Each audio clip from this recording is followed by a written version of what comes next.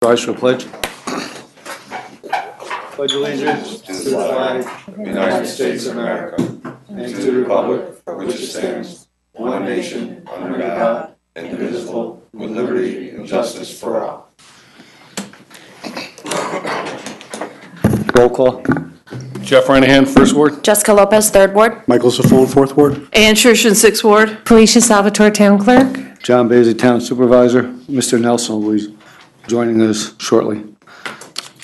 Tonight's agenda, we have 4 presentations tonight. First presentation we have is from the Water Department. Second presentation will be about the Vassar Inn and Institute. Third presentation will be Salt Point Center. And the fourth presentation will be Hudson Heritage, discussion on their sewer. First presentation, Water Department, Mr. Ballard and Mr. Colgan, come on up. It's all about you. We started this year, different department heads coming in every month, discussing what's going on in their department, what they plan on doing this year, and some of the things they have done this year. And this month, it happens to be our Water Department. Welcome, gentlemen. Thank you. Good evening. All right, I'm Keith Ballard. I'm the Water Superintendent, and this is my Deputy Tom Colgan, my right-hand man. And I want to take this chance to thank Jay and the Town Board for giving us the opportunity to do this presentation on the operation of our department. Can you see that all right? Everybody, there we go. There you go. Okay, first off, we'll start with the treatment plant. This is where our water comes from. We are joint owners with the City of Poughkeepsie on this plant, which is located on Marist College grounds down by the river. And this is how the operation goes. There's an intake.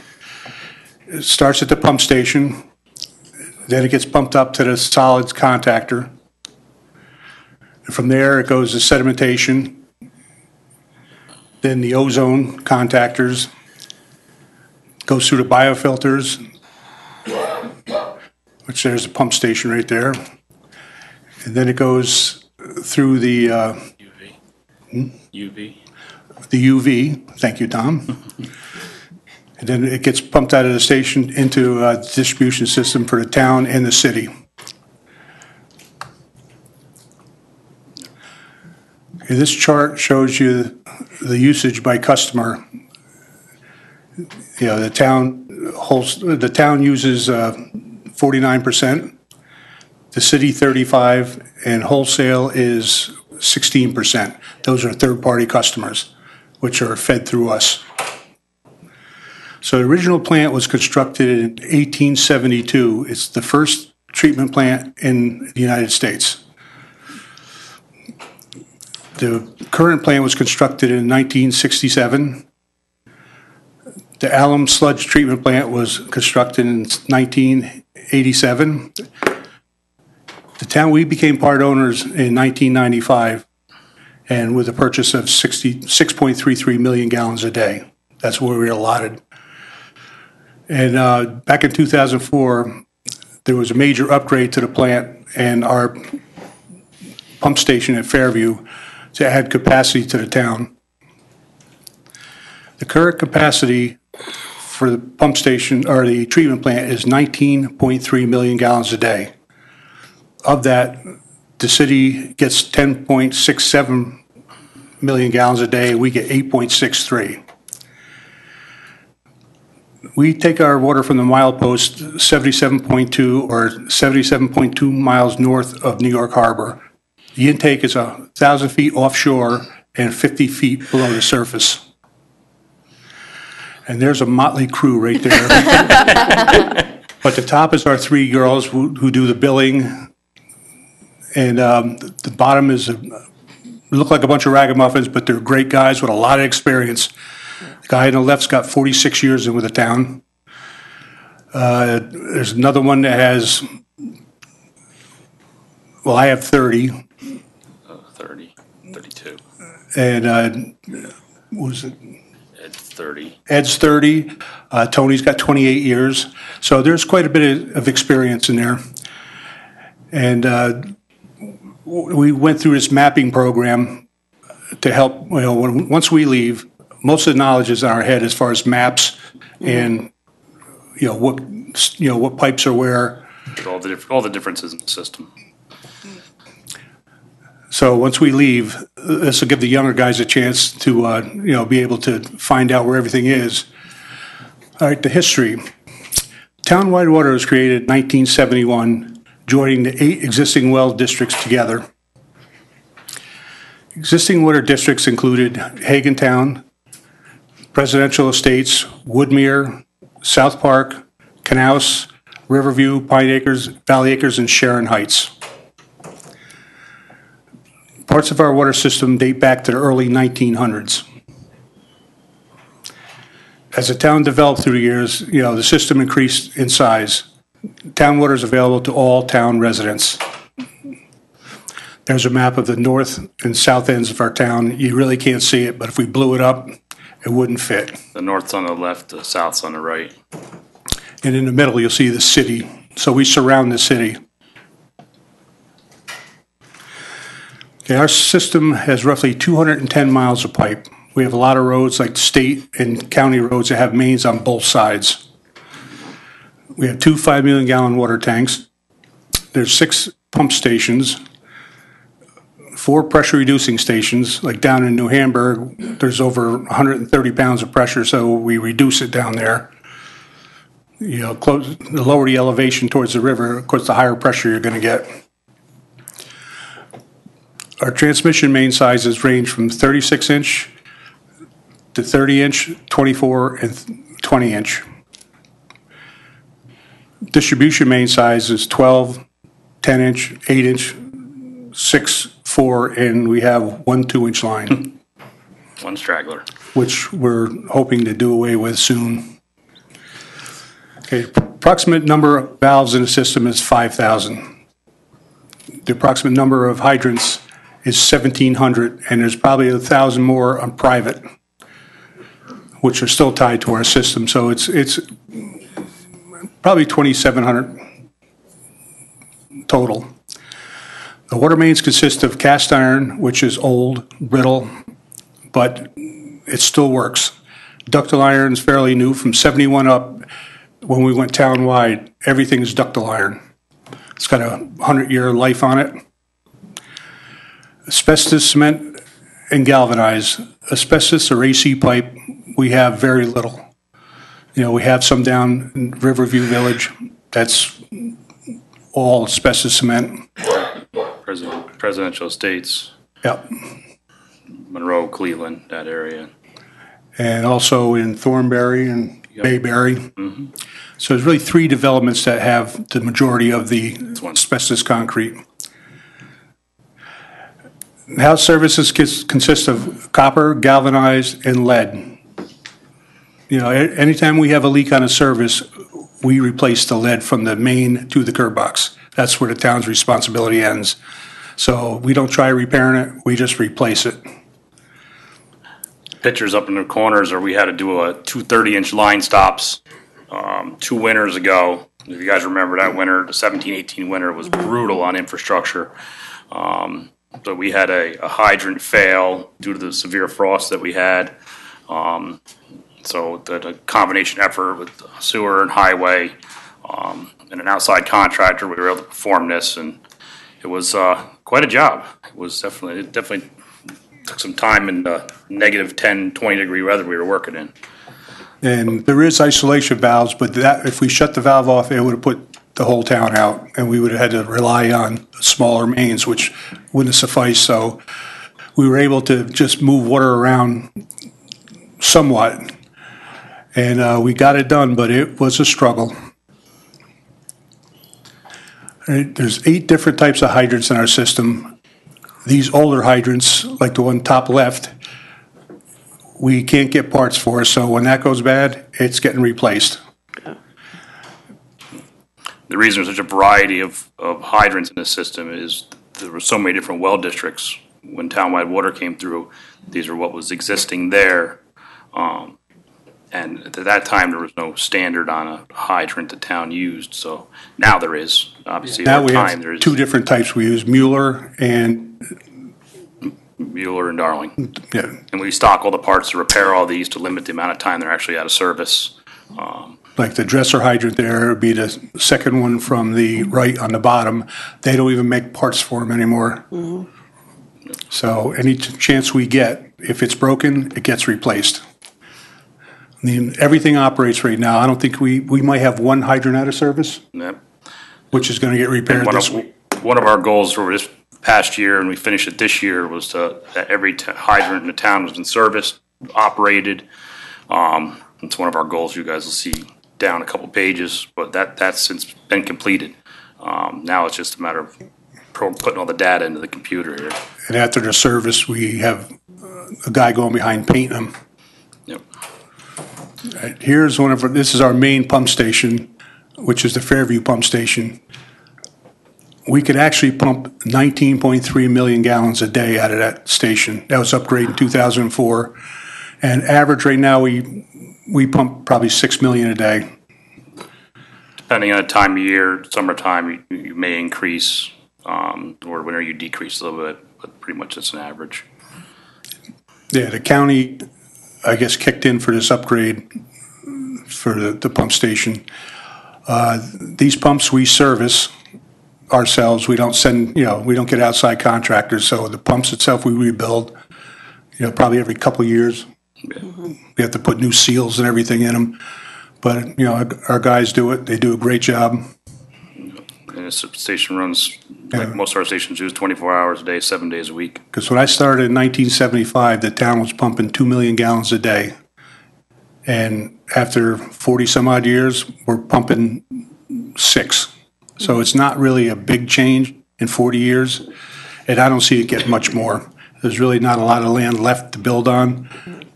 There is land, but most of it's not worth building on. Now, this is our 44 tank. It's our main storage tank. This controls the pressure throughout the whole town. As you see, it needs a paint job. It was painted last in 1992. And we have 2 tanks the same exact size, this one and one at Spakenkill. The one at Spakenkill is not as bad because they had to roll that because there was cars and people there. So the paint was thicker. This was sprayed on. No, this operates with the Fairview pump station with the levels. Our pumps kick on high speed when the tank gets to 24 feet. It kicks back on low speed when the tank gets 29 feet. And if you get below 16 feet in that tank, then we start running out of pressure on Route 9. So we got to keep it fairly full. And plus, we're supposed to have a day and a half of storage. So we have to keep both of the tanks filled. But we move the water in our Spakenkill tank weekly. Keep it fresh. These are some of our booster stations. The top is, that looks like Spring Street. Spring Street, yep. Yeah, I can't read that. Darn computer guy. And the bottom is Spy Hill. As you see, we keep them pretty clean. Their booster stations, they boost up the pressure for Spy Hill, McIntosh. Spring Street boosts the pressure for everything north on 9G. Yeah, Spy Hill, since it's such a high elevation, it's pretty close to what the tank is. So up on top, they have, without the booster station, they might have 20 pounds, which is the Board of Health requirement for entry point into the foundation is 20 PSI. But every 2.31 feet you go up, you lose a pound of pressure. All right, that one on the top left is Edwin Booster Station, which is Arlington Hunt. That's probably our newest one. Mm-hmm. And we do have one that's going to be constructed out of Stratford. We got the plans, we reviewed them, so that should be coming soon. And we've rebuilt the pumps on that. The electric motor is new. Down below on the left is our Woodland pump station. We just put new pump in there last year. We installed it ourselves, and we're going to put another one in this year. That's The one with the gold motor is a new one. The one to the left would be where we're replacing this year. And the generator we had installed a couple years ago. So we only have one station left that does not have backup. And we've got the money in the budget for this year, so that's going to be going out to bid eventually. And this is our equipment. This is a Spatco pump station. It's our main station. You'll see the difference in the tank, that and the 44 tank. This one, it's got a little surface, but we're going to pressure wash it. Most of that'll come off. But that was painted with a roller, so it's very thick, and that's why it lasted longer. This is our telemetry we look at every day. It tells us what pump's running at Fairview, what the county line is pulling, where our tank level is. Just gives our general overview of what's going on in the station. And we also get that on our cell phones. Yep. We get the same screen comes up, so we can check on, if there's anything going on. And our main pump station, if we have a problem, the city treatment plant calls us because they're 24/7 and they monitor it. So we've got pretty good backup. Here's a few of our jobs. The left is, we had that bad storm a few years ago. It took down the power lines, fiber optics. So we put everything underground, it's like 1,000 feet. The road got destroyed. So Mark was good enough to pave it for us. And the next picture over, that's one of us working on one of our water main breaks underneath the highways. Taft Avenue. Highway's big drainage. There's like 30-something inch drainage, I guess. And to the right is a gas main that's being held up. Yeah. They seem to like to put utilities right on top of us, make it a little bit of a challenge. Yeah, it's never easy. If it's easy, I think something's really wrong. And all the way to the right is what we call a ringer. It's where the crack goes completely around the pipe. And normally we just clean it up. We keep pressure on it like that so we don't get any dirt infiltrating into the pipe. And we'll put a stainless steel clamp on it, which is stronger than the pipe. That's cast iron. Ductile iron does not break. It blows holes in it. And here's some of our reading equipment. The meters up on the upper left-hand corner is the old Rockwell meters that we're transitioning out of the system.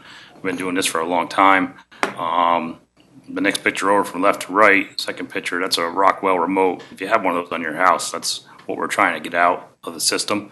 So we do this stuff no charge and try to make it more efficient for everybody. Because they have a circuit board inside and it gets corroded and it'll give you a false reading. Like the newer stuff, if it's not working, you won't get a reading. So it's easy to repair, but this will give you a false reading. Then it will show up in our high-low report when we do the billing. We have to go back out and check it. And we're just trying to get rid of them. Our reading equipment is not compatible with those. So we have two handhelds that cannot be replaced. They don't make them anymore, and you can't get parts. We've scavenged them from probably all over the country just to have two that works. As you can see in the lower right-hand corner is what we use as the outside readers. Underneath that is what the center picture is. The black one, that's what's underneath. That's the way you can manually read it if you want, or you can use a radio depending where we're at in the town with the upgrades. Obviously, town population is about 44,500 people, which we have 10,723 active accounts. All meters are read 4 times per year. Last year we installed about 180 meters. This year to date, currently we're probably about 170, 160 now. Since when I did this a week and a half ago. And we've been upgrading this since the early 2000s. It just takes time. You have to work around everyone's schedules and things of that nature. And some people just refuse to let us in. Correct. Outside the district, we provide water back to the city of Poughkeepsie in parts, where we feed them because they have a lower pressure. And so we feed Town of Hyde Park, IBM East Fishkill, and down the road with potentially other neighboring municipalities or going to be one hooking up to us. Now, these municipalities are billed through the Joint Water Board, not through us. And one thing I can say about the remote on the right-hand side bottom, it is called a smart point remote. It's not a smart meter. That thing only comes on, you get radio waves at it for less than a second. Our readers, when they hit the button, turns it on, reads it, and turns it off in less than a second. And that's 4 seconds a year. So I know a lot of people were concerned about the radio waves coming off it. It's not good for their health, but unlike the city, who has FlexNet, their meters run constantly, like the smart meters. Ours is not set up to do that, and we don't really want to do that, just for that reason. And that's more expensive system, and the upgrade you have to do to it as far as software is just every 6 months you got to update the software. So we found that it wasn't really a viable option for us to do. As you can see the picture here, somebody hit a hydrant on Boardman Road, which is off our 30-inch water main. So it blew it right off the 30-inch water main. Went the wrong way. There we go. So that was on a Saturday. We had a crew come right in and we fixed it, put a new hydrant on in probably about 4 or 5 hours. Wow. These guys are pretty good. And daily operators, we have appointments for meter changes. We have usually 2 guys read meters for the first part of the week, then they go do hydrants the second part when they're finished with the route. We have different routes that we read every week, and we bill usually a month after they're read. We got the utility mark outs we do. Basically, every underground utility has to mark out. There's emergency mark outs that come in all hours of the day. We have a pretty good system with Frank Ozani. He gets a phone call, I get an email, we communicate, so the sewer department knows what guys they have to send out. We know who we have to send out. Mark gets a call, so we're all pretty in touch with Central Hudson and whenever there's a problem going on out there. But year to date, so far this year, we're up almost to 1,000, if not there by now. Probably a good 90% of them we have to respond to because obviously town water's available for everyone, so we're on pretty much every road there is. So it's on top of the new installation work. If you look down the bottom or the center screen there, that's us doing a 8-inch tap out here for Eastdale last week, giving that complex water so they can continue on their construction and move forward. And we got our billing that goes on a day-to-day basis, our backflow prevention monitoring, and leak detection. We do that nonstop. And it's paying off because, as you see in the annual water quality report for 2018, we are operating at a 1% loss, which is unheard of. Industry standard is 15%. Anything over 15%, you really have to have a survey. It's called the whole system leak detection. The city does it every year. They're over 20%.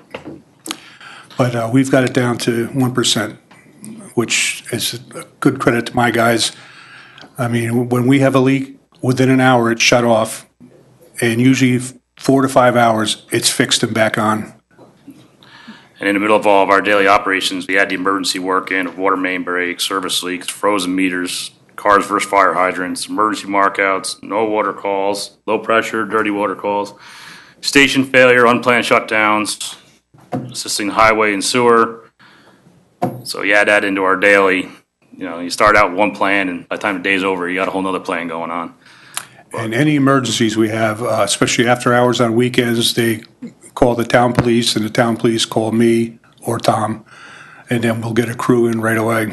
As you can see, Or it might be just 2 guys. If emergency mark out at night, I have 2 guys going out for safety reasons. You mark it out, our mains are in the road, so I don't need anybody getting run over.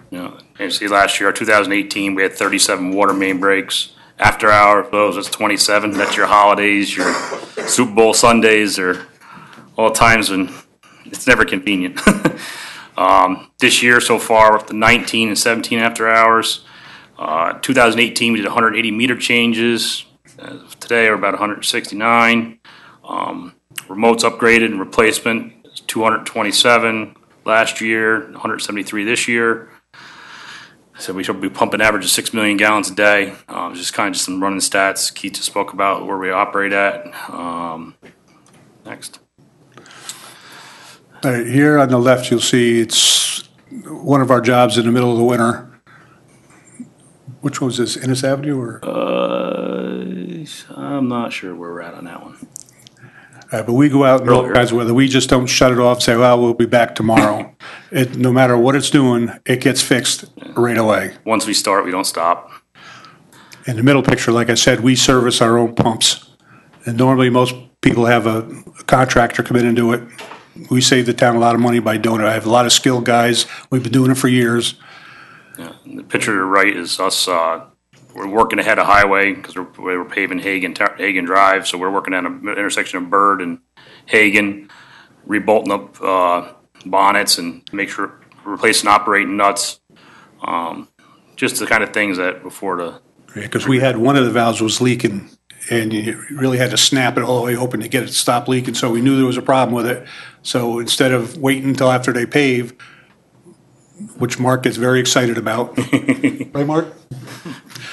We're going ahead of them and digging up valves we know might have an issue with, or if there's a rounded nut. We have a crew going around cleaning out valves all the time. Make sure we can get on them, make sure we can operate them.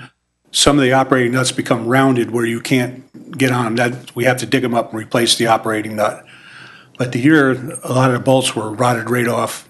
Like that one valve, I think only had 2 bolts left holding it. And when they blow off, it's like 30 feet in the air, the water goes. Mm-hmm. And the road goes with it. But this is just kind of pretty standard operation for what we do and trying to stay ahead and keep moving forward.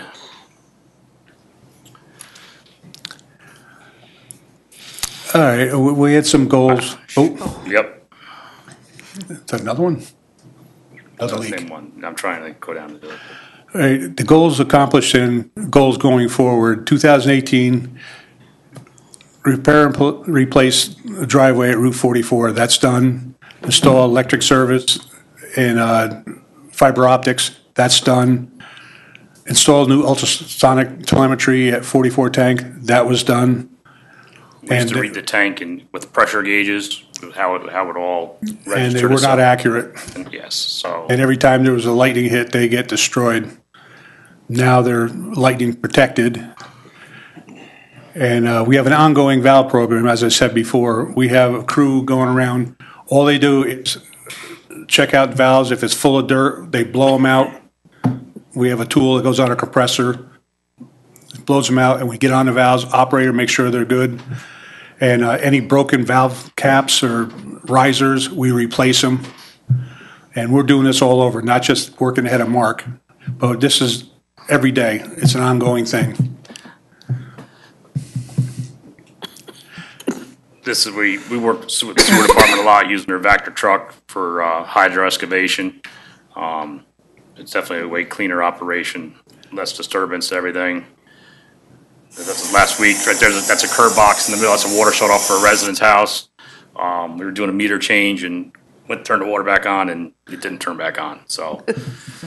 Which happens quite a bit. Yeah, so we like to call Franco a lot because that Vector truck makes life a lot easier. Over here on the right side, this is what happens when ductile main breaks. It just blows a hole, sometimes usually like a size of your fist. And then obviously the water service right there. Up on top, that's one of our easements we were working in. The water main runs right underneath the drainage. And right next to the sewer. Yep, right next to this. So we were usually on easements, we run right all together. So it's another form. The picture in the center is when the cast iron main splits longwise. So that's usually adds a little bit of a job, a little more time to our jobs. So it's when you have to replace pipes, a little bit more of an operation. The picture to the left, that was Stephen Court 2 winters ago. That was the middle of our marathon. We were on Fulton Street, we were on Stephen Court, we were on Flower Hill, all leading up to the problems we had on our 30. I said that winter really pushed us pretty Took a hard. toll. Yeah. By the end of the winter, you're tired. On the right-hand side was out off 44. That was a hole in the pipe. That's what a hole like the size of your fist will do right there. Yep. Blows up right through the ground. A lot of leaks we find through leak detection because they don't surface. Like Hagentown's all rock, so we go in there quite a bit, and we listen on every hydrant, valves. If normally you could hear it, and then we can correlate it. We have equipment that we correlate. It'll tell you within a foot or two where the leak is. We go from valve to valve. And it's really nice equipment, and the guys learned how to use it, and they're very good with it. Okay, our accomplishments, our goals going forward. We updated our office. We redid the floor. It was all carpet and air over top of concrete, and it was just disintegrating. I mean, every day there was dust all over the computers. So we had epoxy floor put in, which turned out beautiful. And at the same time, we inherited a bunch of new desks and stuff from the sheriff's office. So it really kind of all came together at a very good time and gave us a new look and really spruced the place up a little bit. And there's a 4-inch water main on Cottam Hill that broke over the winter. It runs through people's backyards. It's old. It was for the old well district.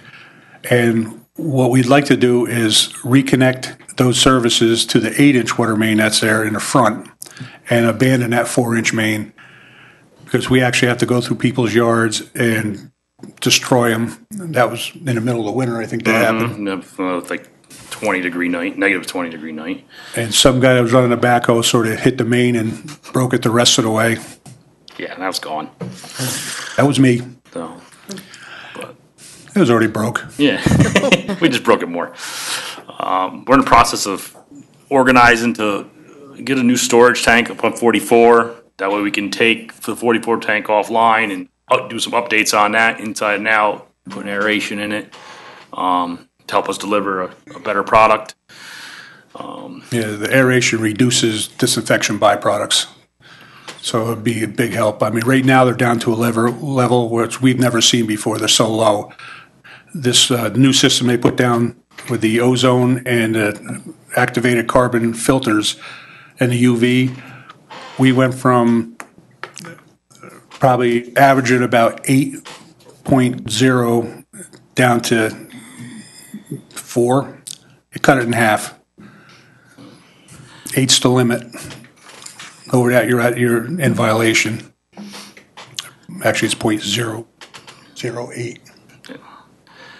We completed the fire hydrant servicing and data program we were working on. It took us 2 years, and we got that done. We're in the process of figuring out where we want to put a second feed into Bradley Village and reconstruct the existing feed. It used to be fed with like a couple old meters in there, and we want to take that out, but we got to tap into 9G and give it another feed in order to do all that. Because they have no volume in air whatsoever. You open a hydrant and people are out of water, and it just gets dirty very fast. So there's all 2 4-inch meters that fed that, because I used to be fed from the city years ago. And instead of taking them out, we're just going to bypass, do a couple wet taps, bypass, that way we can keep them in service while we're doing it. Once we do the bypass, then we could work on those meters. We'll probably just leave them in. It's not going to hurt anything. But that's we've got many complaints from the fire department about the volume of water in there. We want to rebuild both of our pressure reducing stations on the south end of Sheaf Road and Southgate. We'll work with the fire departments. I was talking to Jeff the other day about it. If there's hydrants need to be in certain locations that they feel they're important. Something I want to, moving forward, try to do. And removing and replacing the old hydrants that are outdated, we can't get parts for. We started an easement restoration program. We got about 70 different easements that we run through people's yards, backyards, all over the place. Pools. Under pools, under decks, under sheds, everything.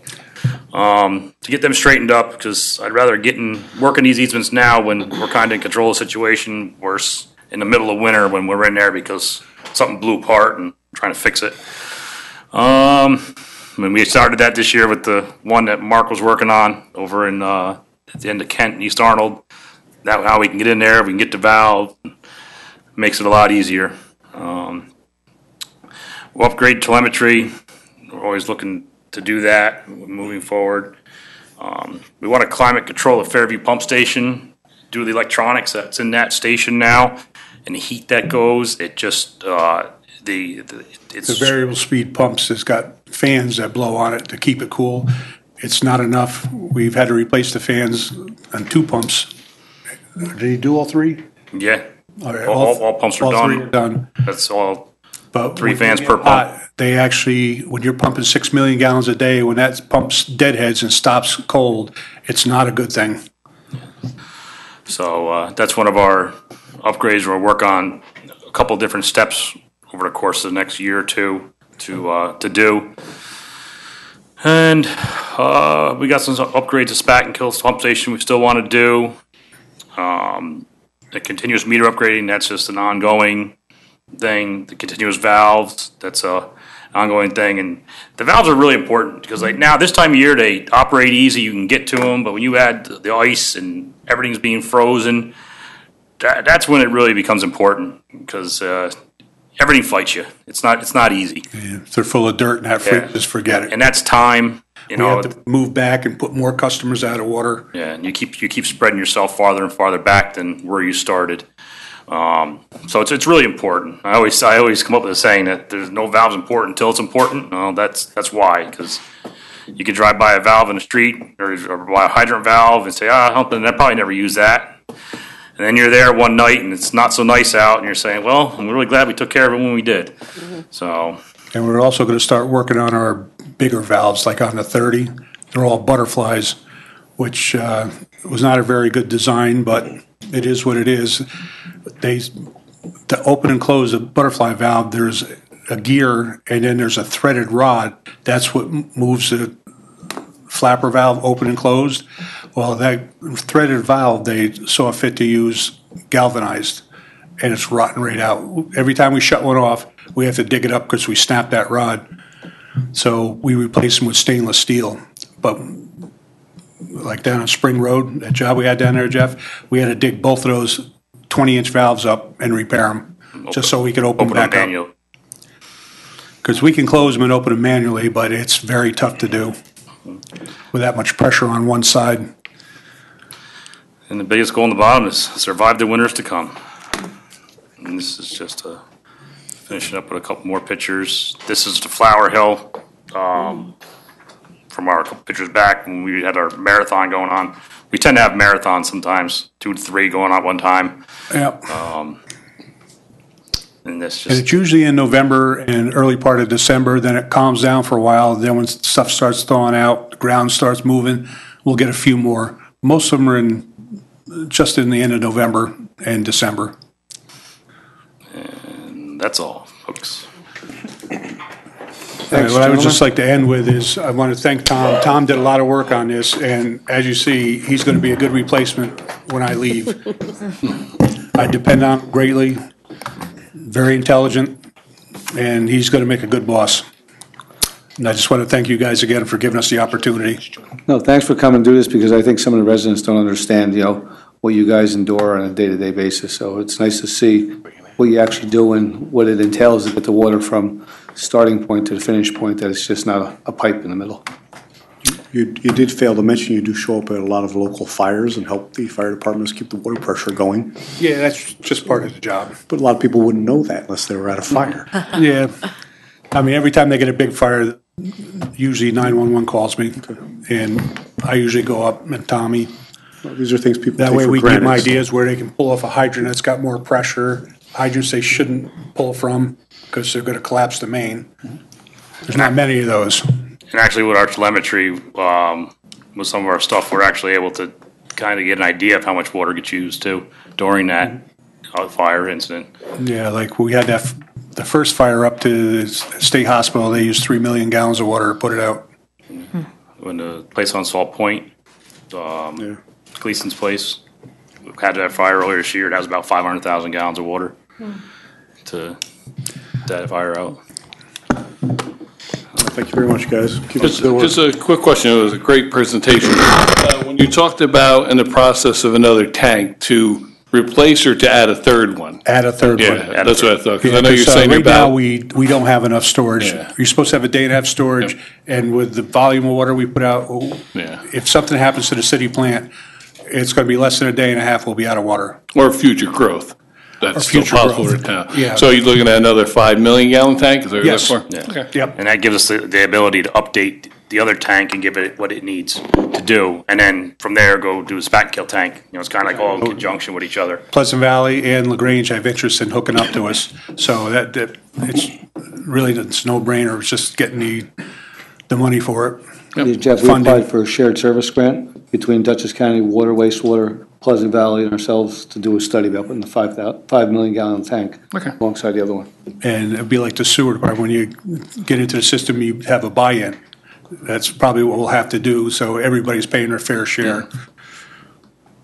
But it'd be a big, big benefit for the town of Poughkeepsie. All I have. Any more Thank you, questions? gentlemen.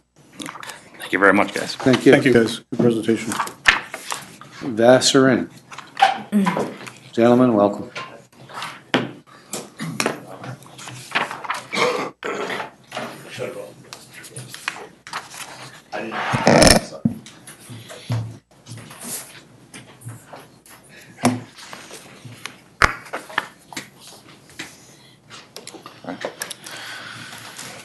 Good evening. I'm Brian Swartout from Vassar College, and I'll be kind of kicking this off, and Ken's here with me to help with some of the technical questions if you have any. So first, thank you for the time to talk through this request. We're here tonight to talk about potential update to the zoning. Vassar submitted a project to the planning board for a hotel and conference center, which we're calling the Inn and Institute recently. And going through that process, it was identified that the project didn't technically fit within the language as written for the institutional zoning, and the planning board recommended we make some slight modifications to it. So tonight we're asking that the conference center and hotel use be added as a permitted use to the institutional zone. That code update will reflect what's going on nationally in the educational market today. There are a number of colleges that own hotels or are developing hotels now to support and augment their campuses as so support their community and their mission. It also represents what we're doing with Alumni House now. It's just the project is just going to enhance the services that building offers us now. So you might ask, why build a hotel? Why is a college building a hotel? And there are a number of reasons why colleges are doing it. For Vassar, it's largely because higher education is under attack, specifically liberal arts institutions, small ones like Vassar. You look at the high cost of education, the changing job market, and a lot of people are asking and questioning the value and return on investment that you get through higher education. So Vassar wants to take a lead role in shaping that conversation and demonstrating the value, particularly of the liberal arts.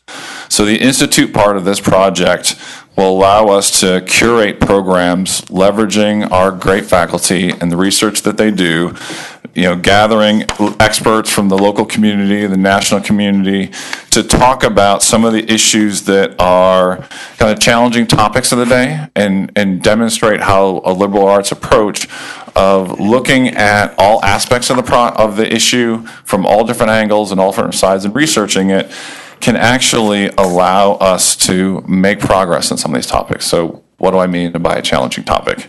Some of the things in the news today could be things like trade, immigration, some of those things that are kind of polarizing the community, and we want to actually cause people to have a dialogue to then think about them from different angles and find some common ground. And so that will help us to demonstrate to the world and the nation that liberal arts education is worth the investment and can be useful for many things just beyond what some people might interpret. So we think that this conferences will draw speakers and participants from all over. And as we have kind of recognized more recently that we've been very inwardly focused and we're starting to make progress towards getting kind of outside the bubble, as some people might say, this is one of those ways where we can kind of participate both locally and nationally. Some of the other reasons to build a hotel, we have a large number of visitors each year, whether they're coming for admissions guests, the prospective employees, or speakers, and there isn't a high-quality place for them to stay near campus. You can go over to Route 9 or maybe down to Fishkill, but right now what we're finding is many of our prospective students will come for the tour, go to their admissions meeting, and then go on to the next college where they're planning to visit. We want them to stay because we think this is a beautiful area, whether you're talking about Vassar or nearby or just Dutchess County. And if we can get them to stay a little extra time and spend a little more time here, they'll fall in love with it and become an applicant, become a student, or become an employee, depending upon what their reason is for being here. And so this project will create the opportunity for them to do that. We also don't have good meeting space on campus. Given the age of the building and the way in which our operations have evolved, we're just kind of fitting things into spaces, and this will allow us to have that space that we need to do the day-to-day business, but also convene educational conferences that will allow us to interact with other institutions here on campus instead of just traveling to them as well. And finally, we also think that this project will have some benefits economically to the area. The Institute program will bring other higher education conferences here, as I just mentioned, bring new visitors to the area that will spend money, hopefully walk to the Arlington area and shop and dine. We expect more of our current visitors will stay longer and do some of the same things of shopping and dining in the area. And while it's not going to be a super high-end hotel, it is likely going to be the highest quality hotel that exists in Dutchess County today. So we think that that's a bit of an amenity that will be for Dutchess tourism in the area to attract perhaps a different clientele. And finally, if we can execute the Institute program well, we think that this could bring some positive national attention to this area. I know that there was just a Times article this morning that talked about how Poughkeepsie is up and coming, and this is just another opportunity to show the value of what Poughkeepsie has to offer. So with that, I'll turn it over for any other questions.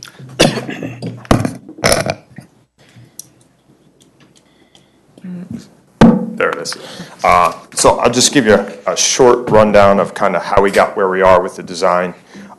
We've been working with both the college, the DOT, and the town planning department through several iterations up and down and around in this area here. The choice of the project to be here really was centrally located both about the business district here as well as a connection to the campus here, and well as keeping that alumni, the history of the alumni with regard to its same type of operations. As Brian pointed out, they would coexist and work together to supplement each other. We originally had this building situated a little further north, up towards the intersection. Through multiple discussions with both the DOT and the town, access was a real problem as we get up to this part because of the complexity of the pedestrian and traffic movements in this circle here. So we started to look at alternate locations.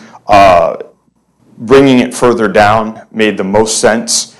We looked at bringing it across, but what it started to lose is that, as you can see from this kind of presentation picture, is that kind of connection to both the green and the community and the Raymond Avenue, the business district up here, by kind of tucking it around the corner. So we ended up moving back out into this area here, so it both kept the green space alive, which will remain, the farmers market and all that will still remain in place. There is currently some proposed geothermal wells that'll be underground, but it will be no effect of the surface above. And in actuality, one of the benefits that we have now of doing this is all of the surface drainage comes down through and kind of sits in that grass area. Historically, the farmers market has moved north to south depending on how wet the lawn is out there. So part of what we'll be able to do is create a bypass drainage system around and create some movement for that stormwater around. Also, this area that is currently lawn, from the years of the vehicular traffic on it and everything like that, it's highly compacted, so there's not as much infiltration into the ground either. So by pulling it up to redo for the geothermals, replacing it with the soil and decompacting the surface, it'll also promote more infiltration in there and create a better connection for that into the future. Overall, the project is just over 3 acres of total disturbance, and that includes this part of the lawn. The whole lawn is just about 1 acre. total, and we're almost remaining, when you look at the greens here and there, almost remaining about 0.9. So most of the lawn remains for the most part. The area where the inn sits here is tree covered as it is now, and is really, because this is that existing walk that walks through, and there's some trees in there. So the real only area that they would use is really up here now. The Williams house here, and there's another residence here, they would be removed. The residents there, Vassar has alternate locations for them on campus. There's adequate housing. Most of them are professors and or other employees of Vassar that have housing. There's other places for them that they'll be relocated on the campus-owned properties. We're providing parking, both some on-street and off-street parking. We're working here. There's currently on-street parking on College. It's not really signed and not really well defined. Working with the traffic consultant, Mazer, to come up with a better plan to just kind of lay that out so that it's a little clearer with a little more signage as well. I think that's all. Anybody on the board got any questions? Yeah, obviously, people are upset about the Williams coming down, and you are going to have to take care of them and find them adequate housing, so. And so you do have existing housing stock you say you can put them in? Right now, with our expectations, we will be able to take care of that. We do have a housing stock. Now we're evaluating all of that, and we may end up making some changes to it as we go forward. We're not proposing anything as part of this project, but we are definitely looking at our faculty housing and what we might end up doing with it.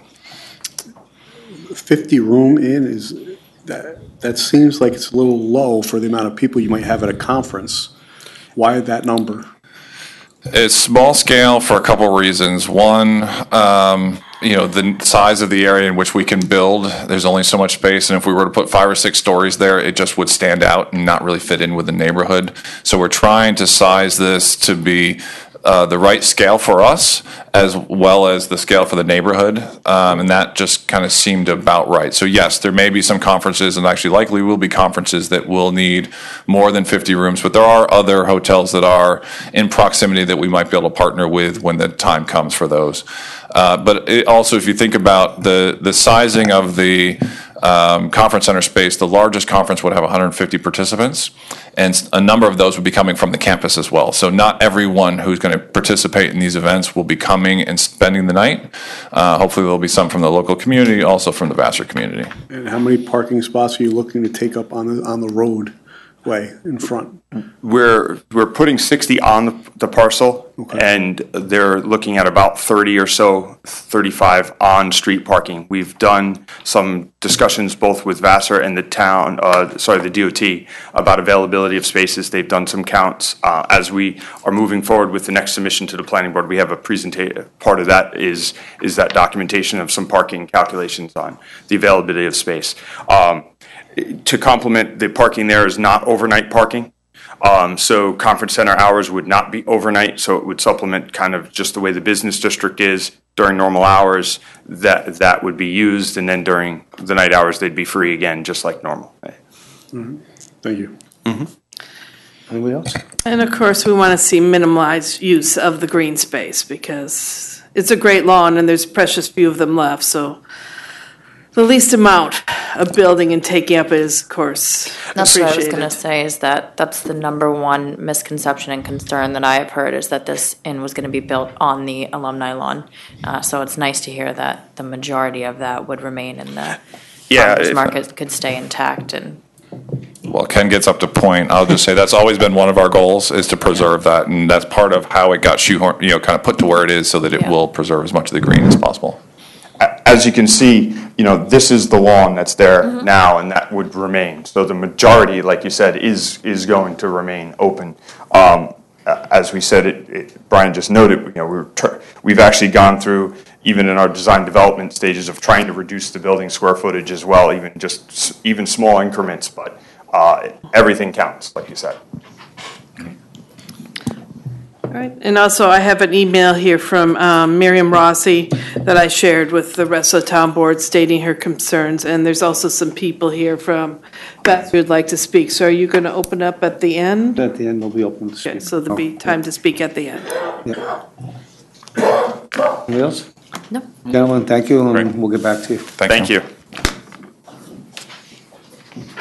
Salt Point Center.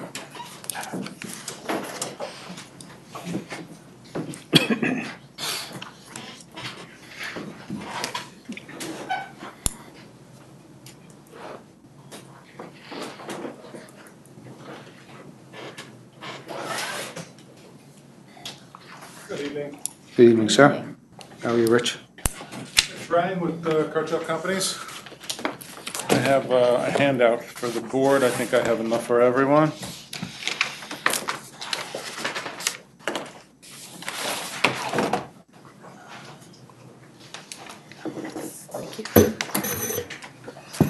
Just hand me, I can hand them down if you want.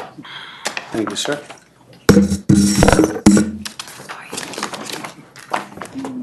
Thank you. Do you have 2 extra for the other council people? Stick it in your box. So that you know.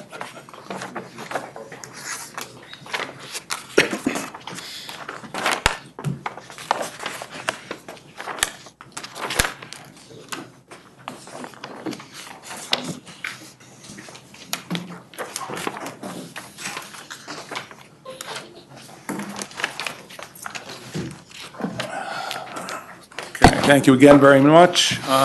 Again, my name is Richard Rang. I'm with the Kirchhoff Companies. I think I know some of you. I'm involved with the Eastdale Village project and the McDonald Heights Town Center that Joe Kirchhoff is developing now. This particular property is in the Salt Point Center District, which is located on Salt Point Turnpike in the vicinity of Innis Avenue and wraps around, I believe, to Creek Road. In your handout, you'll see an overall zoning map in red on the northern section of it. Right at the northeast corner of the city of Poughkeepsie is the identification of the zone. There's a blow-up on the next page, shows you the property involved as well as the entire zone. The property involved is directly opposite Innis Avenue on Salt Point and consists of probably about 40% of the total area in the district itself. Back in 2007, when the town adopted their comprehensive plan, they developed, I believe, 5 town center zones. McDonald Heights, which is currently under development on Route 44, was one of them. Salt Point Center District was one of the other ones. And we're here tonight to talk about our plan for the Salt Point Center District. And as some of you may be aware, I think you're all probably aware, when we initiated the development of the McDonald Heights Town Center Zone, as the first applicant to utilize a new zoning district, we came across some anomalies within the writing of the district, and some changes were made. Certain of those changes are being proposed now for the Salt Point Center District to make it developable the way the town had envisioned it to be developed. So, on the next page in your package is an aerial view, again, showing the location of the Salt Point Center District as well as the property involved. And you see in within the boundaries of the district, obviously is the property we're talking about, then extends and wraps around that panhandle from the city of Poughkeepsie, includes the Lakeview facility that's looking over Morgan Lake on Creek Road, as well as the industrial properties that are across the street from the property in question. The next page is simply a survey of the property. The gray areas are floodplain. The upper section of the drawing is actually a floodway. That area, we're not proposing to do any development within the floodway at all. In fact, we're proposing to remove some material from the floodway to offset the fill within the floodplain outside of the floodway, so there's no net loss in storage in the floodplain itself.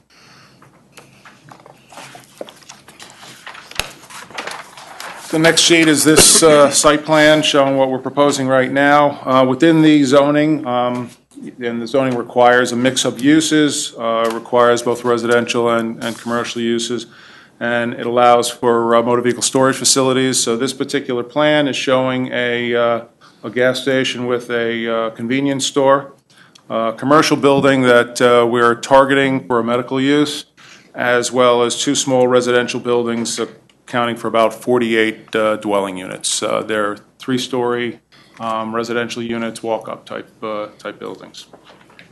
As I indicated before, all of the development is located outside of the floodway. And you see on this plan an area of soil excavation. That's the area we're proposing to borrow from the floodway to fill the floodplain to get the buildings 2 feet above the floodplain elevation, which is a requirement of the town. So there'll be no net loss in storage capacity within the floodplain itself. To the right of the drawing, through that green space, you'll see a walking trail. We're proposing to connect to the Dutchess County Rail Trail, which is right adjacent to the property. There's a natural pathway through the woods now that we want to improve to allow for both the residents of the project as well as the general public to access the rail trail in this location. You'll also see that we propose a sidewalk. Actually, it's within the property, but it follows along Salt Point Turnpike. There's no point in extending it further to the north because you have that narrow bridge crossing where the rail trail crosses over Salt Point Turnpike, but we'll extend it down to the intersection. And the intersection is proposed to be signalized. We've had several meetings with the Department of Transportation. We've commissioned a traffic impact study. That study is being finalized right now, and that'll be submitted to the planning board along with a complete application package.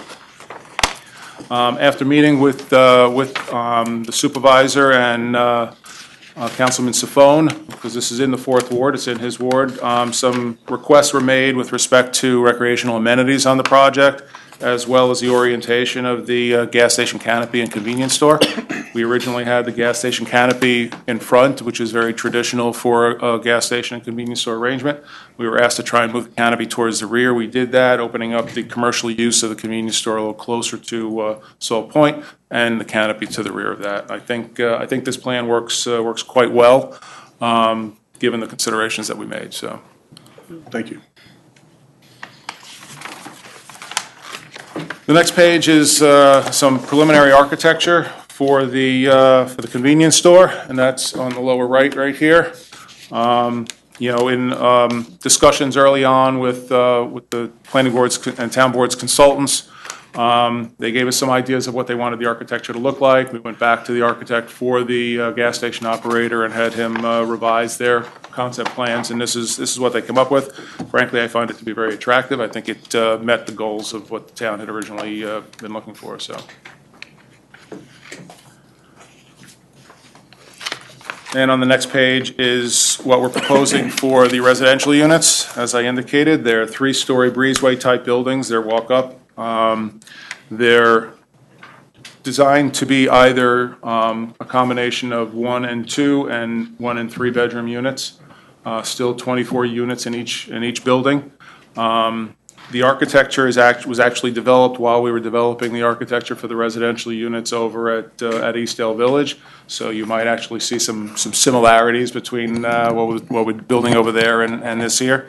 It's not the same unit, but it is very similar architecturally. So, and again, they're designed such that they can accommodate 8 units on each floor, but we have the ability to have a varied number of bedrooms depending upon the market demands while we're building. So. Then the next couple of pages are just some of the floor plans. It's a little early in the process to really talk about the floor plans for the buildings, but they were being developed while we were developing the Eastdale project, so we had them in the package. So I figured I would include them. At the back of your package, you've got your existing zoning. And some of you may recall when the zoning was proposed to be amended for the McDonald Heights Center District, it was actually proposed for both Salt Point and McDonald Heights. I know the board elected to hold off on acting on the Salt Point Center District modifications. And we're asking the board to consider making those changes now. Most of the changes that are in here, and they're recorded as track changes, so you can see, what we were recommending that the board consider, mirror what was done in the McDonald Heights Center District. The one principal difference is that In this particular district, we felt that with the type of area it is, with the commuter traffic going in towards the colleges and whatnot from the northeast corner of the county, that it was more conducive to allow drive-throughs in this particular location. And it was very important to the gas station operator that we talked to that should the canopy have to be moved to the rear, if they can get that drive-through, it would be very helpful. And I understand that there's been other applicants within the Salt Point Center District that have spoken to the town about modifying the zoning to include a drive-through, and we're very supportive of that. Some of the other changes that we proposed, since we're required to have a mix of residential and commercial development, we proposed to move multifamily dwellings into a permitted use as opposed to a special permitted use. We also proposed to adjust the maximum height of the residential buildings for, in the McDonald Heights Center District, which I believe is what we've mirrored here. You're allowed up to 50 feet or 3.5 stories. We retained 2.5 story to 3-story buildings at McDonald Heights, and we're much less than 50 feet. So we're proposing to make that same change here, because if we stay with 2 stories to get the same number of units, we're going to have to occupy more area of the site. We felt we were able to keep more area of the site green by going up one more floor. And this section I on page 7 was really to tie the whole project together. I don't know if you recall, but one of the issues that we ran into with McDonald Heights is, since this had originally been proposed as a separate section, it wasn't read and interpreted as applying to the whole project, which kind of defeated the intent of trying to create a mixed-use project. So this was the change that was made for the McDonald Heights Center District that tied all of that together, that actually obligated an applicant to come in with a mixed-use project as opposed to just coming in with a single-use project on a piece of property.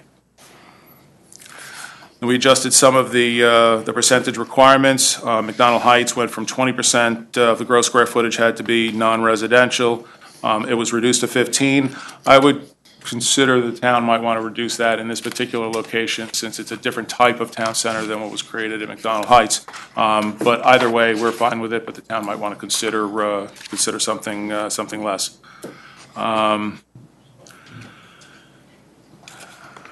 And there was also some changes made to the McDonald Heights Center District that allowed for an open area development, such that not all properties had to have frontage on a public road.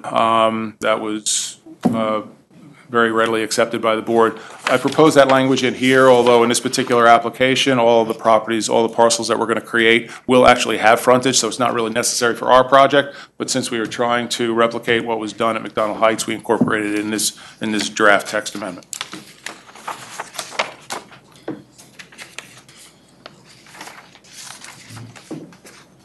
I think that's the crux of most of the changes that we were proposing for the district. Very good project. I know since you've come to us, a lot of other people, as you mentioned, have wanted to develop on that strip. So it needs a little sprucing up, and some more business in there would be great. So I like this one. I'm glad you put some of the amenities in there we talked about. Good. Everybody else likes it as well. Thank you. Mm-hmm. Good, thank you. I'm glad to see, though, that you want to reduce the amount of commercial in it, because retail has really changed in this country. Right. And there's no point building storefronts that are going to remain empty. And I believe there are still some empty strip shopping centers out in this area. Have they all pretty much? They're awful. There's one in I think Yeah. over on Creek, there's actually Yeah. some new construction that's Yeah. still vacant. Yeah, they're filling that up right now. Yeah, because there were some that were having. Around the corner, yes. Yeah, difficulties, but since changed, but still, retail is changing in this country, and right now we Amazon seem effect. to be just moving the pieces around in the town. Right. Yeah, creating an empty space where they leave from. Well, that's one of the reasons that we were targeting for the additional commercial use of medical use there. Yeah. You know, we're talking to several medical institutions in the area about the possibility of an urgent care or similar type facility in that location. Okay. Would you build that building if you don't have somebody? No, so. No. Okay. Do not build it. It'll be reserved for future construction, but until there's a tenant for the building, I don't think it serves anybody's leave it benefit that we open. build something and it That's- remain vacant, so. Yeah, that makes sense. And also, I agree with you too, trying to keep as much green space as possible. And going up another story makes sense. Yeah, I mean, we think it's a great amenity for the residents of this area as well as the residents of the area as a whole. And providing the access to the rail trail, we think it'll be very well received and it'll get utilized, so. Yep. And of course, we did change the town code about distance between gas stations, but I'm sure this is correct, that you are the correct. Yeah, this actually does in the correct reflect screening in and the correct distance, Yes, yeah. yes, this meets the requirement based upon the interpretations that were made previously, so. Good. Rich, your conversation with the light, what kind of changes are they making? Well, right now, it's a three-way signalized intersection. We're proposing to add a fourth leg to that signal. The analysis that was done by our traffic consultants indicated that the level of service is still more than adequate for that signal to be upgraded. We would anticipate the signal is going to have to be replaced entirely. We were, of course, hoping that would just be a matter of hanging another signal on the existing span, but we'll be upgrading the signal itself entirely. There'll be turn lanes to go into the site from the city of Poughkeepsie, as well as the decel lane coming from Salt Point. Anybody, anything else? No? If not, thanks, and we'll get back to you. Very good. Thank you very much for your I time. look forward to working with the board. If you have any other questions about zoning, and then if you can, let me know, when we might be able to expect, some action on the zoning amendment. That'd be We'll have great. Mr. Welty reach out to you. Thank you very much. You're quite welcome, sir. Thanks, Rich. Good job. Next presentation is Hudson Heritage Sewer. Got a lot going on here. Where's that presentation?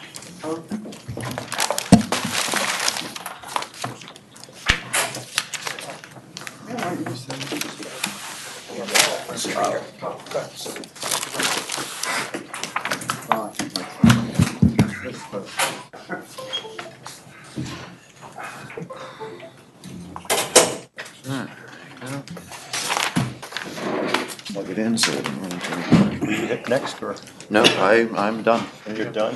Larger, could you? So Michael, can you make it the whole screen? Oh, well, do you have the PowerPoint version? Or, I don't know. okay. I think this will, if you just expand Yeah, it, okay, let's try it. or maybe not. Let's try. Move you over. Push the button.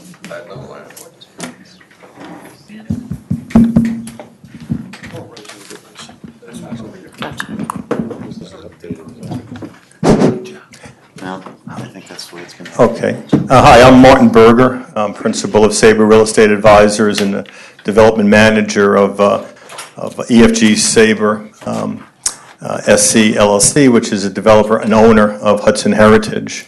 And we just recently received planning board approval for our project to go forward with phase one for site plan approval, as well as overall subdivision. And the property in summary is about 350,000 square feet of commercial and 750 residential units of various types. And we're about ready to get going with the project. In fact, if you've gone by the property, you'll see that the trees are cleared, the buildings are being cleared of asbestos and about to start being demolished. The sewer system on the property has been owned by the state. And just in a nutshell, what's happened is that the sewer lines have had major failures over the past 10 years that basically the state has put a finger in a dike. There's almost 10 million gallons a day of infiltration into the pipes. We've had major failures, and in fact, 2 weeks ago, there was another significant failure of the pipe, and the state came in, spent about 2.5 weeks of trying to clean it up. It's of utmost importance because the sewer lines run right into the Hudson River, and they also run into the water intake for the town of Poughkeepsie, as well as the city of Poughkeepsie. In dealing with the state, saying, how are we going to clean this up, their solution is, well, you can wait about 5 or 10 or 15 years and we'll get to it.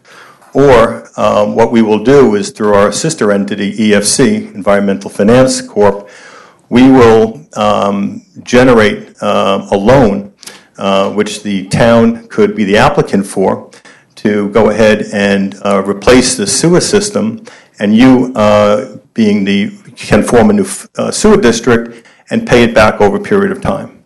And in addition to that, because it scores so high on the priority list, they have offered a state subsidy where the interest rate will be quite low.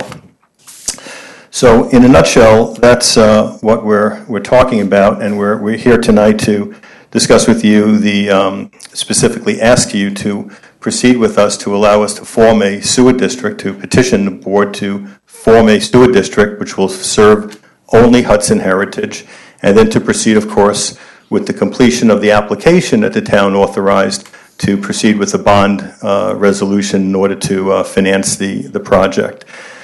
We have worked over the past 5 or 6 months with the town staff and council, and our council, Peter Wise and Victor Cornelius, our grant writer, to understand what's involved with it, what the timing is, what the risks are.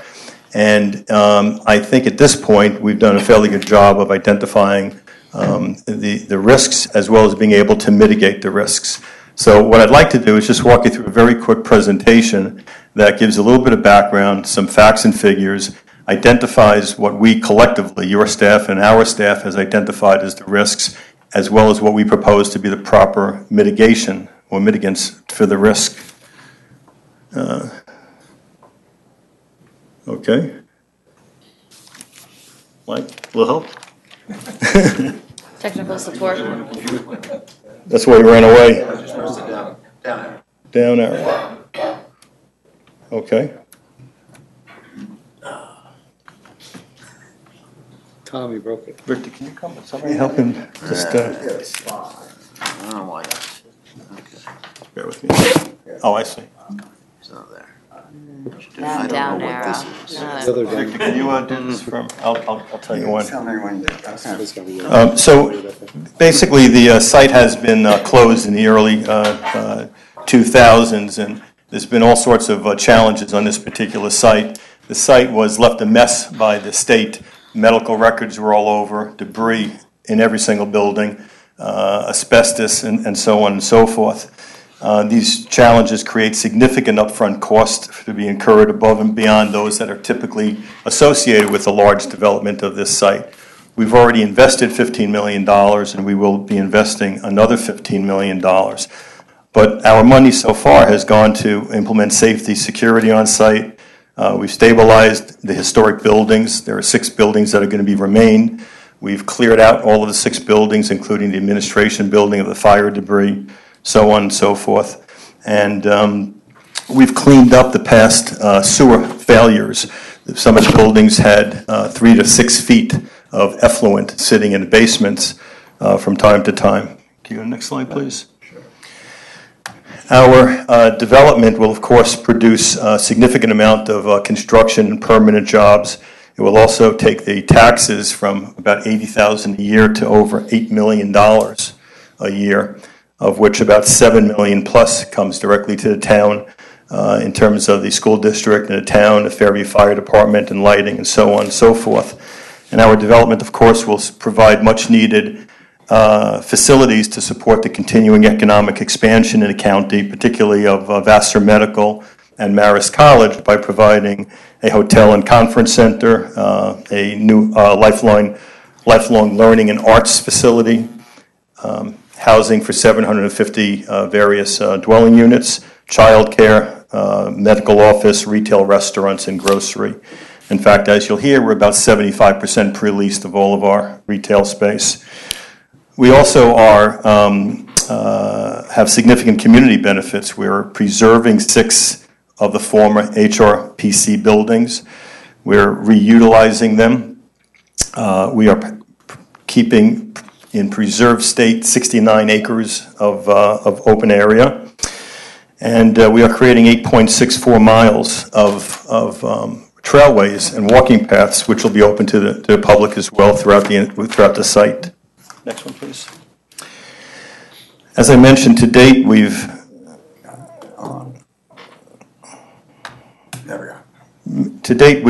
stabilized the site. We've cleared the site. We've cleaned out the buildings. We are 75% pre-leased, including a 65,000 square foot anchor tenant and another 40,000 square feet of smaller shop tenants. We also have our financing in place. for the construction of the first 88,000 square feet of our buildings, and our anchor tenant will be financing their own building. Next slide. The next steps on our schedule are to complete the demolition of the south buildings. Two of the buildings will start coming down in the next 2 weeks, and the third building, the largest, which is the Cheney, will come down in about 90 days. We're ready to proceed with all of the site and off-site work, which includes the installation of 2 new traffic lights along Route 9. We're ready to proceed with the grading. The sewer system replacement can proceed. And we are about going to start a small segment of the sewer, which will be privately held because it doesn't, privately developed because it doesn't benefit the users of Hudson Heritage, which connects the CIA to a new line along Route 9. Next slide, please. So the major development challenge that we have at this time is the sewer system. Construction cannot begin without a clear, committed path and timeline for a functioning sewer system. And as I mentioned to you, because of the failures of the existing system by the state, the solution that's most likely the best to occur is the funding through this Clean Water Revolving Fund, which is only available to the town as the applicant. It's not available to the private developer. The construction loan is for 100% of the construction costs of the system itself. It then converts into a 30-year self-amortizing loan. As I mentioned, the project does qualify for a 50% interest subsidy. And the debt is serviced with sewer tax revenue assessed only to the properties benefited, which are only the properties within Hudson Heritage. There'll be no cost to anyone outside of Hudson Heritage. Again, the town must be the borrower. Next page. The sewer system itself will replace the existing lines, which are shown in red. And the sewer system will also extend service to the new subdivided parcels, which are in blue. The only work in the new area that the town will be funding is the main trunk line, the sewer line itself. All of the other work, including the excavation, all of the other utilities throughout the entire system, and the paving of the roads in the blue for the new is all private development. So the only thing that the bond covers is the replacement of the line and the restoration of the roads that existed heretofore, and the expansion of the main trunk lines into the new development. Everything else is privately funded. Next, please.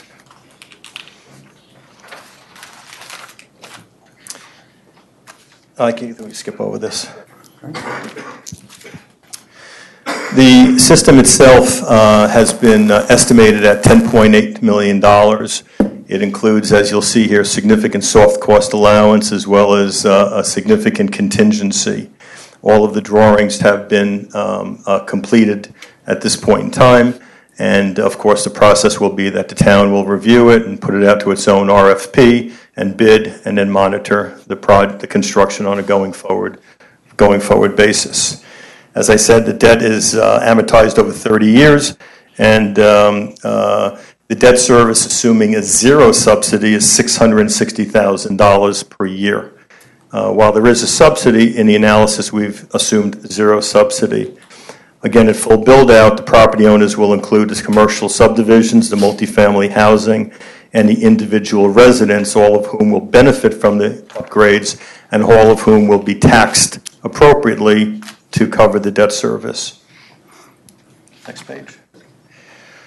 So the steps that have to be proceed at this point in time is that we would respectfully request that you'll accept our petition and look favorably upon to form the district, which has to be formally done before the loan application could go in. And then the second part of what we're going to be requesting, of course, is to have the town complete the application and proceed with the issuance of the bond resolution.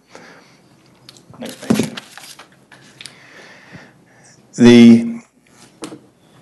In terms of risk, the obvious concern is that the developer or the users won't pay the sewer taxes due to a lack of development.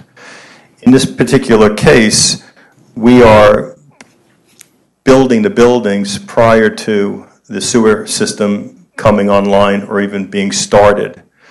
So by the time the sewer construction starts, our buildings will be up, our buildings will be occupied, the commercial buildings will be up in phase one.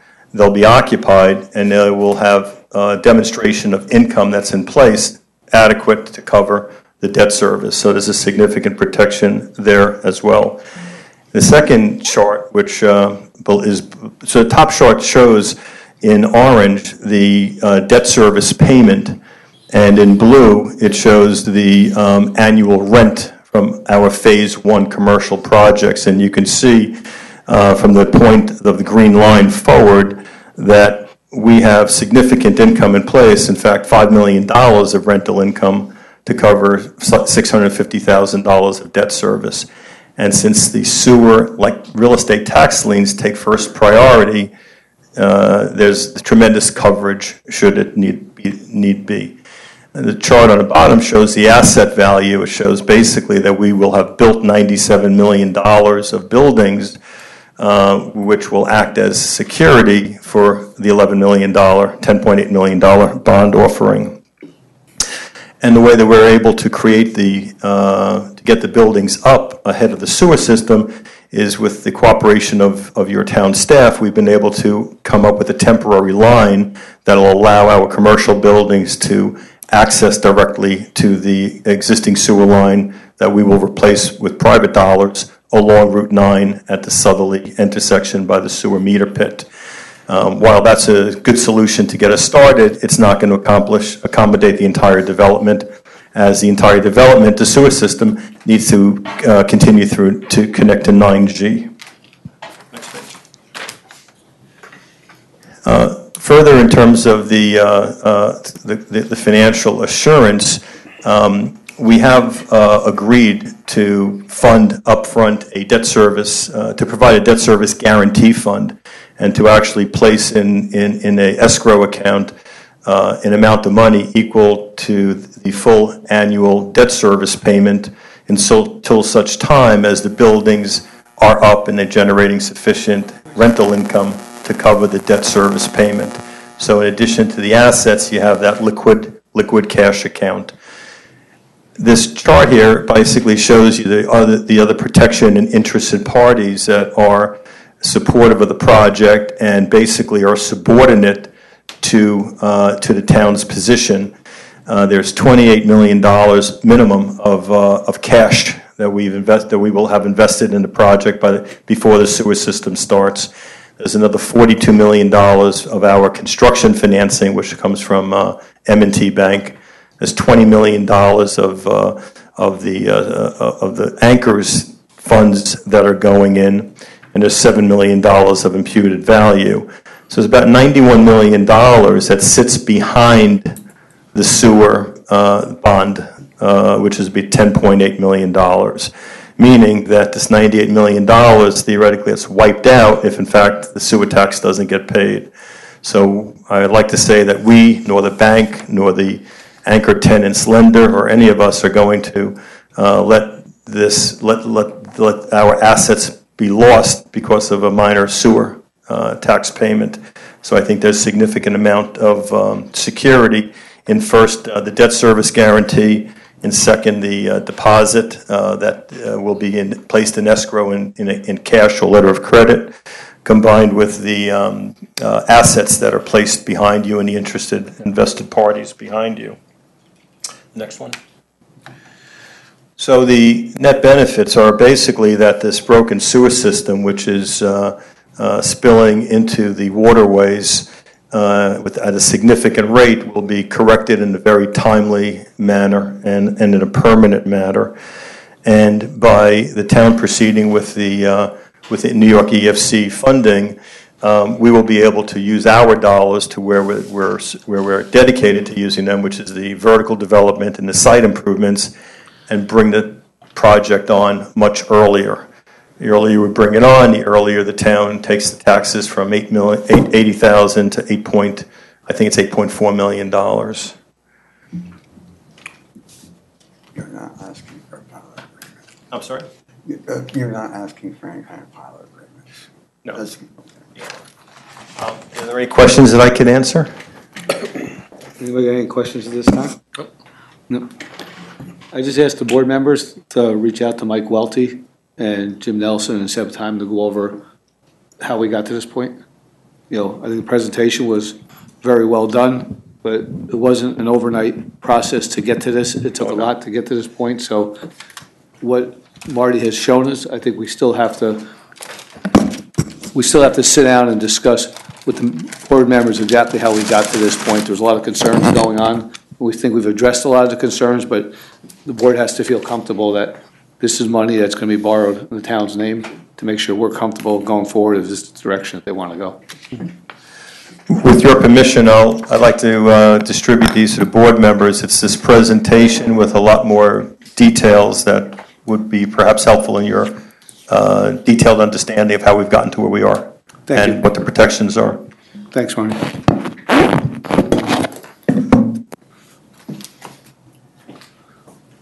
Can I have two for the missing? I'll take two for the missing people.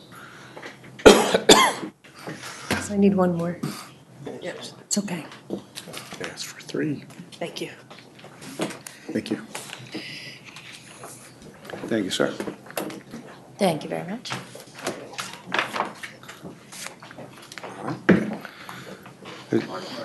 That takes us to the end of our presentations for the night. I'd like to go on the committee reports. Nothing to report this time. Fire advisory, No report. government operations, Nothing to report this time. land use and planning. I do know they had their first meeting today, but Mr. Carlos fell ill in between the meeting and now, so he'll give his report next month. Personnel, Well, we've been conducting interviews for the last couple of days for the part-time clerk in the rec department. Hopefully, we will have a decision very soon. infrastructure, Nothing to report. supervisory report. You skipped rec. Oh, and Funnest one.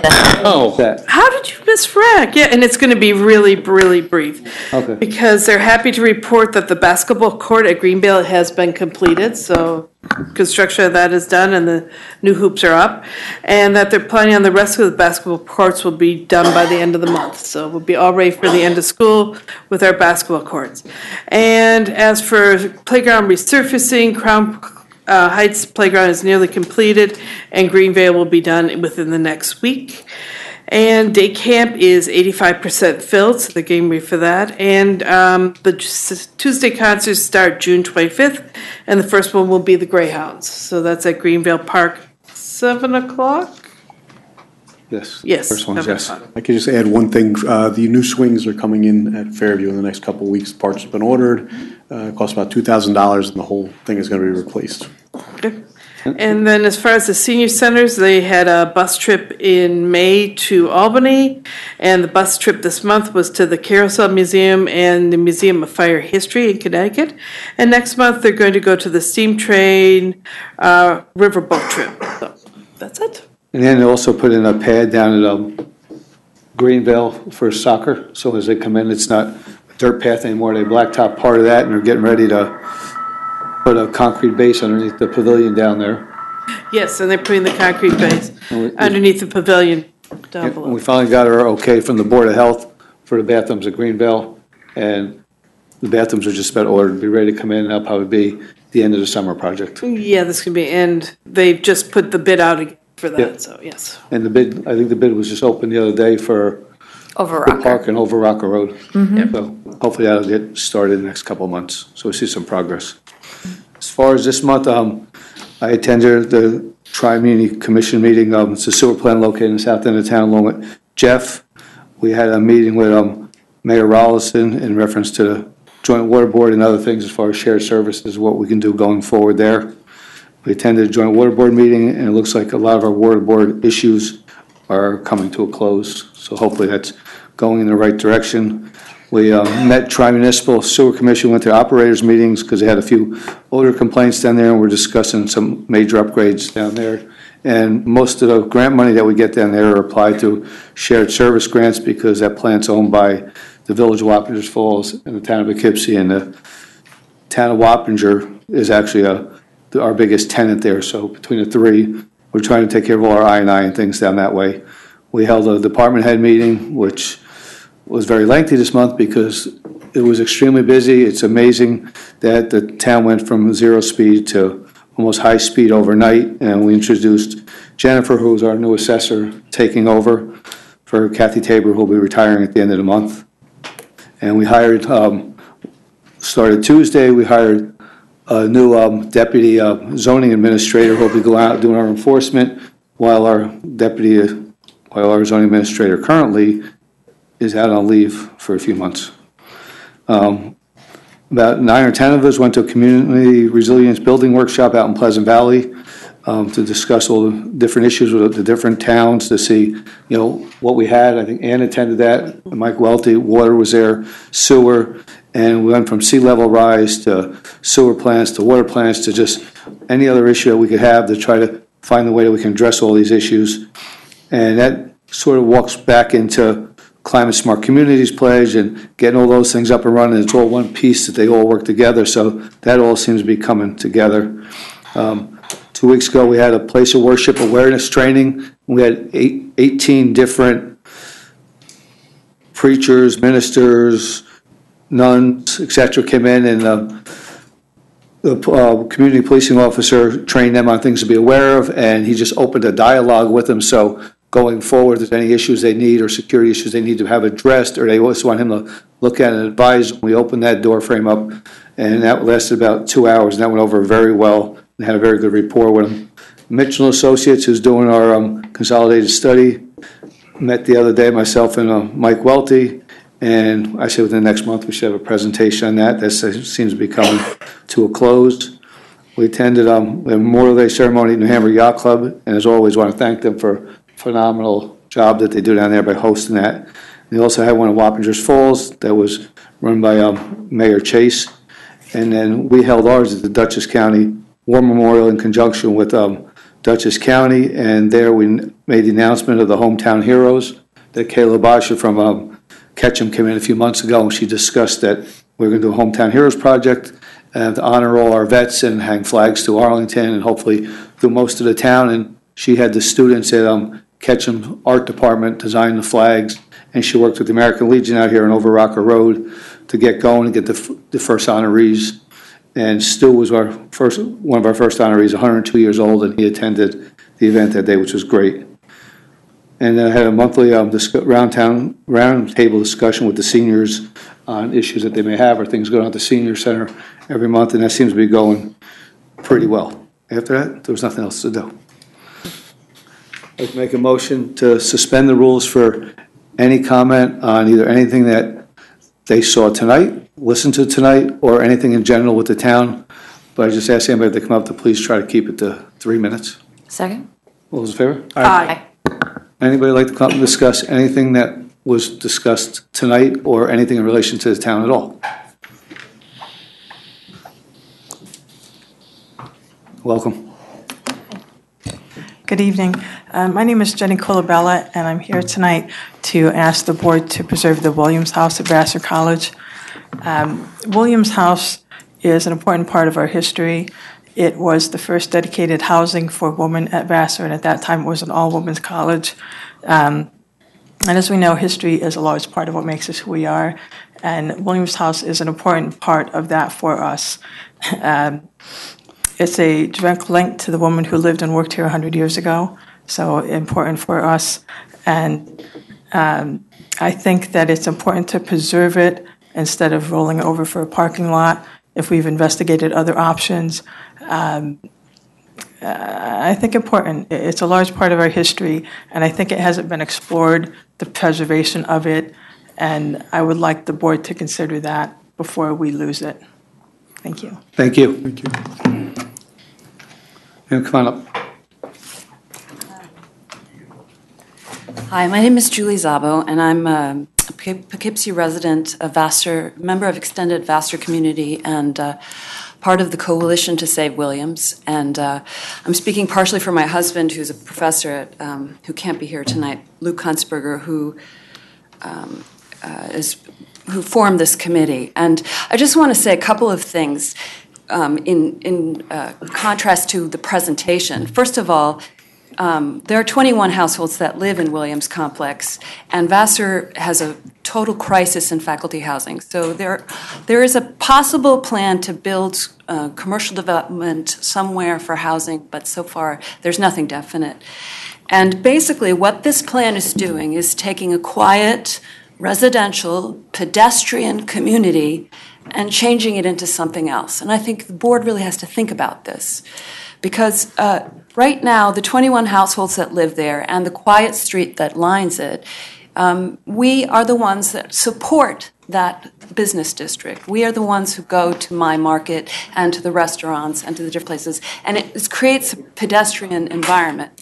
The inn, the 50-room inn, is a commercial venture, and so there's a reason why the town code does not allow commercial ventures into an academic environment, that commercial venture is going to have to support itself. And even though they represented that the Inn and Institute will bring guests, it's not a constant flow of guests. And even the people who come to visit the college don't come constantly. So then what does the Inn do in the meantime? And some of the community members that are part of Coalition are very concerned about weddings and other commercial uses of this hotel and the type of traffic and the type of impact that will have on that street that we live on. Now, the second thing is that I have a little packet for everybody which details how Vassar came to this decision of creating this hotel and why. And partially it is because a trustee has donated $30 million, and this is what they want. And why? Where do they want it? They want it near the Alumni House. There are alternative sites that are better for the town of Poughkeepsie, particularly along College View Avenue. And this is something that my husband is currently involved in a struggle with Vassar to try to get them to consider this. And the argument really is that if you, it's in my little packet too, the thing is that if they really want to help the commercial district to create a viable pedestrian district, and there are problems there, restaurants are closing, stores can't keep up, all this different stuff, then why not cite this Inn and Institute across the street from it? You know, I realize that the traffic circle, the first site, one of the reasons they originally put it on the first site was because that people would walk across the street to the stores. But on the right side of College Avenue, along where there's a bunch of trees and there's a whole bunch of tennis courts, that would actually create a pedestrian situation. And you'd still have the pedestrians from Williams Complex who wouldn't lose their historic home. The second thing I want to point out is that the town created a survey of historic properties that was actually commissioned a few years ago, and Williams is on the list of potential historic properties that the town survey. It was a consultant that was hired by Woodstock. He lives from Woodstock, but I can't remember the name right now, but I can let you guys know. So there's these two things. There's no reason to pull down this historic building to build a parking lot. There's no displace the people there, change the residential environment of that street, and not if they are going to create something, why not help the town of Arlington? Why not create a pedestrian situation where, you know, I think the likelihood of somebody walking across the park, and meanwhile they're disrupting the community garden. Not the community garden, the one important place that the community and the Vassar community intersects, which is the farmers market. So even though, you know, the current plan allows for a market, there will be disruption due to the construction. So it doesn't seem to make sense to me or to the rest of us who are involved in this coalition. So thank you for listening. Thank you. And I have a little thing I'll pass out to each of you. You can just give them including the history of of Harriet Williams, who was the donor, whose husband was one of these people who really had ideas about creating workers' housing and all this stuff. But anyway, it's all in the packet if you're interested in the All right, history. thank you. You just hand them to Felicia, she'll hand them out here. Yeah, and the historic survey was done by Neil Larson. Neil Larson. Neil Larson, yeah. Mr. Doxey? Come up, Mr. Doxey. Commissioner Doxey, how are you tonight? Good evening, sir. Good evening, everyone. Jimmy Doxey, 55 Buckingham Avenue, Town of Poughkeepsie, Commissioner for every fire district. Thank you for allowing us to have open comments tonight. I'm here to support large print, so I should be able to get through this pretty quick. We're here to support the project for the sewer district for the Hudson Heritage. This project has been in the making for 4 years now. Last week was the approval for the shovels that were finally able to be applied to this property. Thank you very much for approving that. All the commissioners, all 5 commissioners, fully support the Hudson Heritage developers. We thank them for remaining positive and not losing heart and moving forward to complete Phase 1 of this project. A few weeks ago, it was stated Phase 1 was estimated to be completed on time. It was also stated that Phase 2 is necessary to recoup the more than $12 million deficit that they will have after they complete Phase 1. We applaud the developers for being forthright with all parties concerned and remain committed to the project in its entirety. The Great Mansion Fire added to that deficit a few weeks ago. They stated to the town that that structure will be completely have a new roof and not just a temporary roof put on it. Those were heavy unexpected costs to Hudson Heritage, yet their commitments from the development still remain very positive.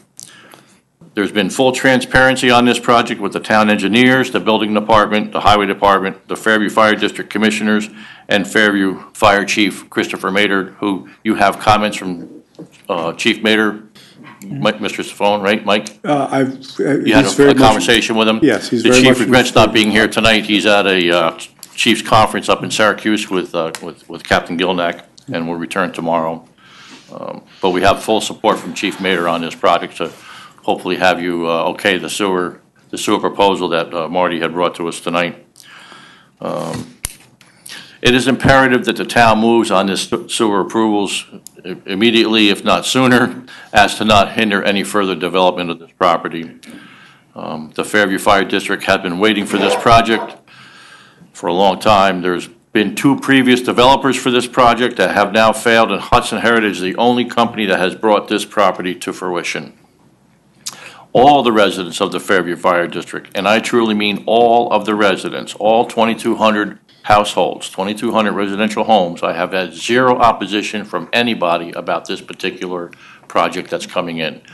And you know I've had many oppositions, and Absolutely. You've heard my voices clearly through the years of projects that have been brought into the district. This one we wholeheartedly endorse, and I'm hoping the town will do so too. This is one of the few projects that will actually boost enough revenue to aid in the district in its capabilities to provide human health and safety and not increase the cost to our district taxpayers. The taxpayers will actually see a relief for the first time in many, many, many years, over 30 that I know of, that there will be a reduction in the cost to the district, to the Fairview Fire District taxpayers, and we will be, in our estimate, below what Arlington is currently paying. So we are still the highest taxpayers over Arlington, even though we come in at 4.5 square miles of district. I want to thank the town boards, the town of Poughkeepsie, all the departments of the town of Poughkeepsie, and especially our sincere thanks to Hudson Heritage for continuing the transparency and the commitment to our community. Thank you. Thanks, Mr. Doxey. And Chris did give his support. He called the other day. Thank you. Yes. Anybody else? Commissioner? Nothing? No? You could have sat next to him. Right. You did that for a reason. All right. Make a motion to resume the rules? Second. All those in favor? Anybody else want to speak? No? Yes, no, nobody. Okay. No. Make a motion to resume the rules? All in favor? Aye. Aye. Second. Make a motion to adjourn. Second? Motion adjourned, meeting closed at 8:49. Thank you, everybody, for your time and effort.